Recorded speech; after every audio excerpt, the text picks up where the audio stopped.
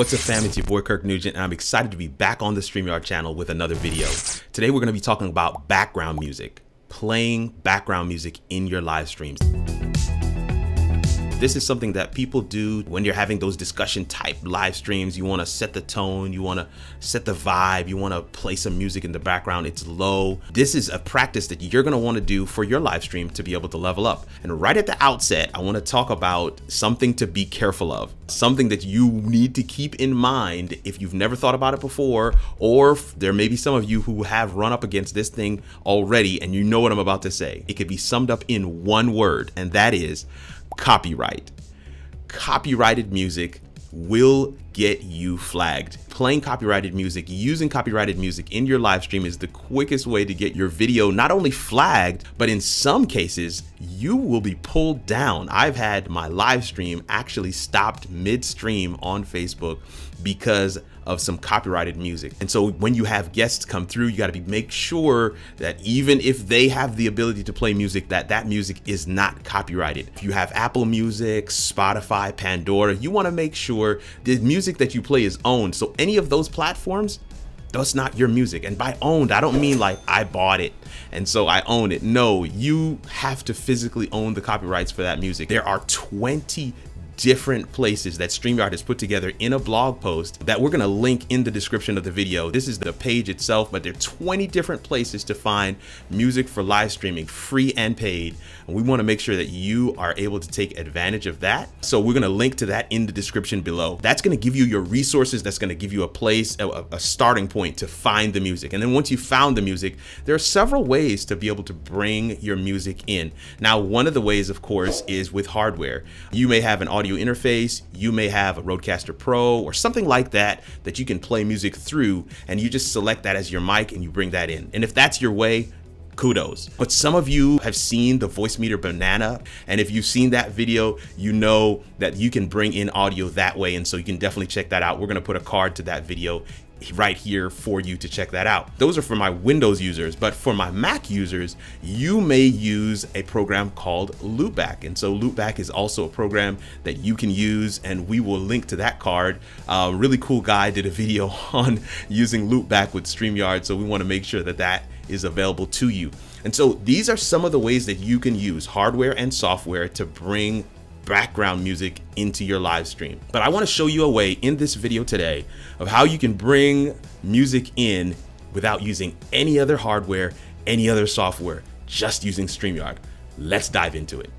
So here we are in StreamYard, and I'm going to go ahead and enter the studio. There's a couple of settings that I want to show you real quick as we get into what we're about to do here. And you want to make sure you have these settings set right for your system. So I'm going to turn my camera off, go to Cam Mic, and go to Audio, and make sure that echo cancellation is turned off and my stereo audio is turned on. And you want to make sure that that is set for yourself and for your guests, so that when that music plays, it's not fighting in the background with your echo cancellation, right? So that's one setting. Now we have that set. I'm going to go ahead and enter the studio.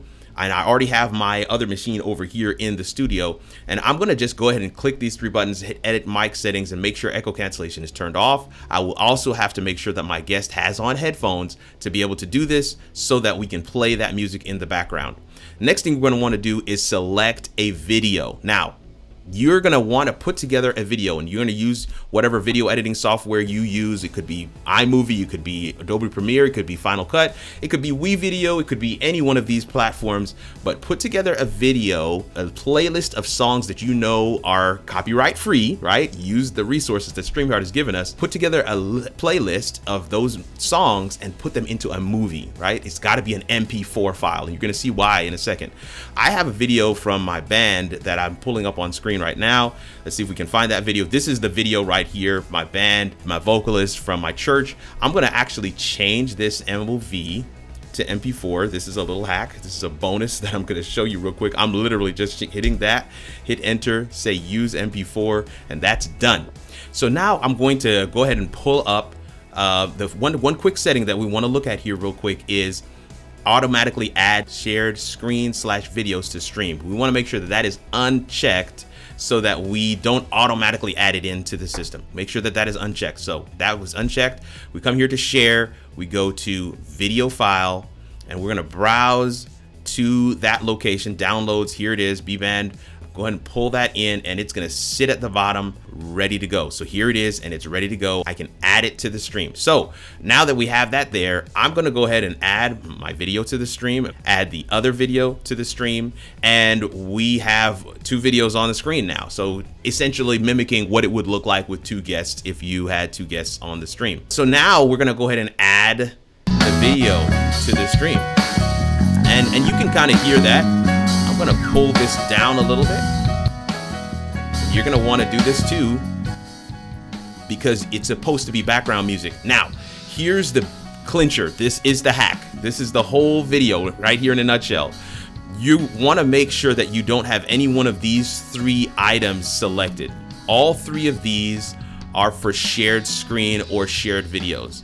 If you have any one of these 3 selected, then the video will display for all to see. But in order for you to drop it in the background, all you need to do is move to any of these layouts that StreamYard has here for our screen. Any of these is going to have that video in the background. It can still be heard, but nobody can hear it. And that is a great little hack to be able to play that music in the background while your show is going, so that you can have that effect for your live show.